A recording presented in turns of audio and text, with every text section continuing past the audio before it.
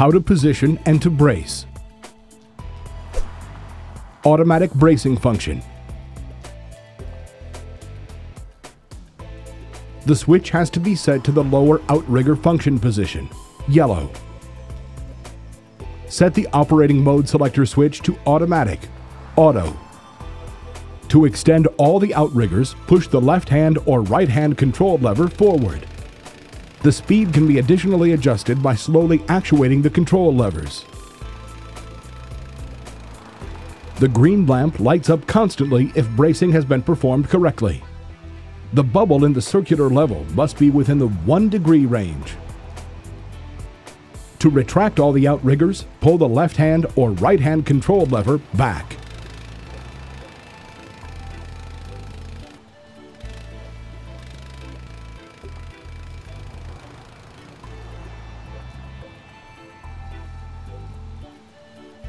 Manual bracing function.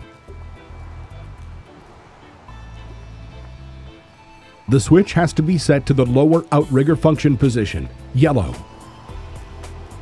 For outriggers number 1 and 2, push the operating mode selector switch up. To extend, for outrigger 1 for example, push the left-hand control lever forward. The speed can be additionally adjusted by slowly actuating the control levers. The green lamp lights up constantly if bracing has been performed correctly. The bubble in the circular level must be within the 1 degree range. To retract, for outriggers 3 and 4, push the switch down. To retract, for outrigger 4 for example, pull the right-hand control lever back.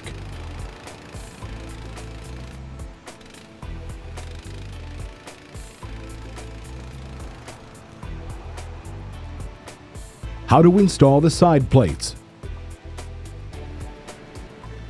On this type of slide plate, the retaining bolt is unscrewed and removed. The sliding plate is then pulled over the bracing pad and screwed in place.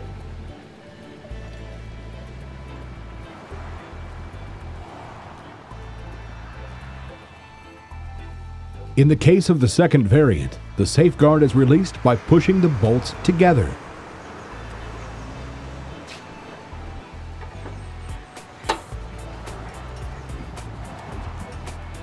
To engage the safeguard, push the lock into the side plate and engage it in place. Teupen, access redefined.